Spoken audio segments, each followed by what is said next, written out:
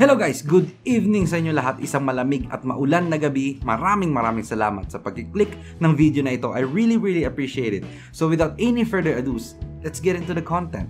I am back, ladies and gentlemen, with another unboxing and review. Pero this video is different. Kasi hindi ito yung typical na high-end or top-of-the-line peripherals. This is a budget keyboard from THUNDEROBOT. Ngayon, mapapaisip kayo, what is THUNDEROBOT? THUNDEROBOT is actually a Chinese brand para sa mga peripherals, no, mouse and keyboard, and also actually para sa mga laptops. And also, THUNDEROBOT is a sister company of Machenike. So, thank you so much, Ruby, and to THUNDEROBOT team for reaching out to me and sending me this keyboard. I really appreciate it. Now guys, let's proceed muna sa unboxing neto. Ayan.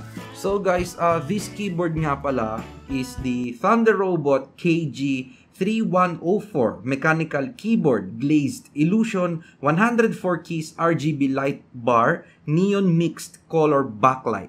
No, ang haba naman yun. Ang haba. So, THUNDEROBOT KG3104 na lang. Yan. Pwede na yun. So, wait. Bubuksan ko muna.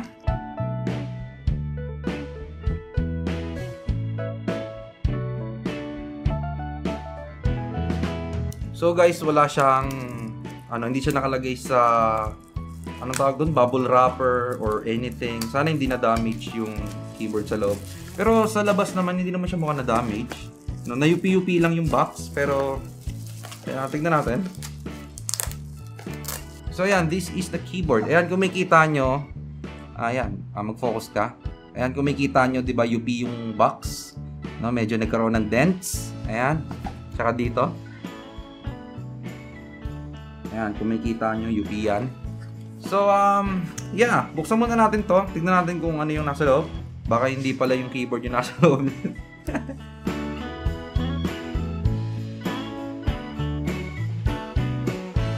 So, ayan, pagbukas natin ng box, ayan yung keyboard. So, ito yung color white version. Kasi dalawang version ata to, isang black, isang white. So, nasa akin yung white. So, nakalimutan ko to. Actually, nakalimutan ko na white pala yung ibibigay sa akin. So, yeah, sa loob ng box, nandito yung keyboard. Tapos, wala nang ibang nakalagay pa. Tapos, merong user, sa loob ng keyboard, nandoon yung user manual. Ayan. So, hindi natin kakailanganin yan. Buksan natin yung keyboard. Ayan. This is the... Grabe, sobrang puti. Puting-puti yung keyboard. So guys, ayan na yung product. Ayan.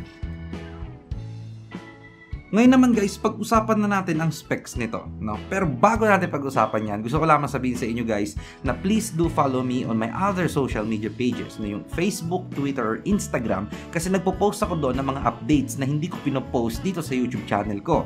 Lahat ng links guys ay nasa description down below. And also guys, nga pala, kung nagustuhan nyo na yung content so far, please do hit the like button. And also, kung gusto nyo yung mga ganito klase ng videos, please consider subscribing with notification bell on para sa susunod na gagawa ko ng ganitong klase ng video, updated kayo.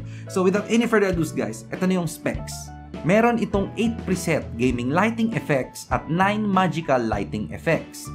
Gumagamit ito ng Red Thor TR shaft or switch na branded only for gamers with 50 million keystroke lifespan, 12 multimedia shortcut keys, wired connection mode with USB Type-A 2.0 cable interface, full keyboard which means it has 104 keys in total, 455mm by 134mm by 34mm, that's length, width, and height.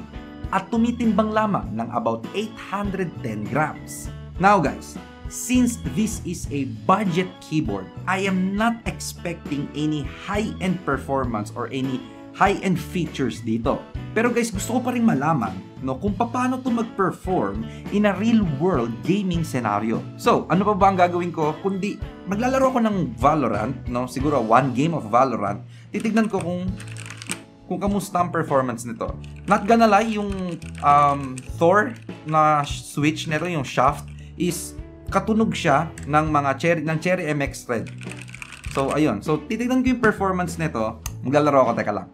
So, ayun guys.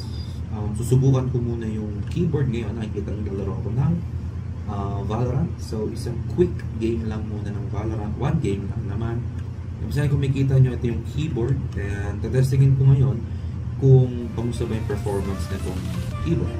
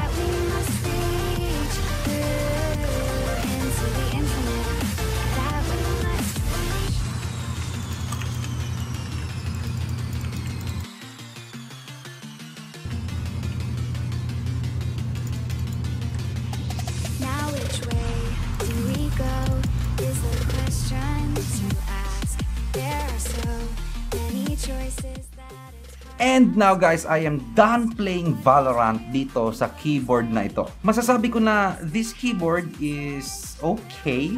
No interference, no latency problem, hindi naglalag. Sobrang responsive naman ng keyboard. And the build quality, yes, since this is a budget keyboard, the build quality is not that great. It's all plastic.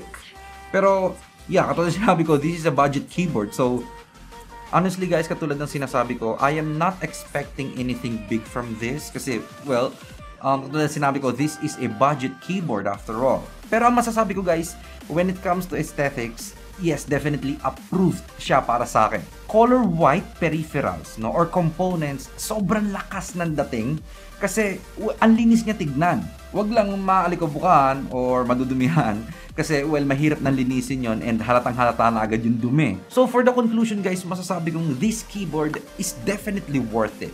For the price of, get ready, no? For the price of only for the price of only 2,499 pesos or basically 2,500, well, sobrang sulit. Worth it na worth it.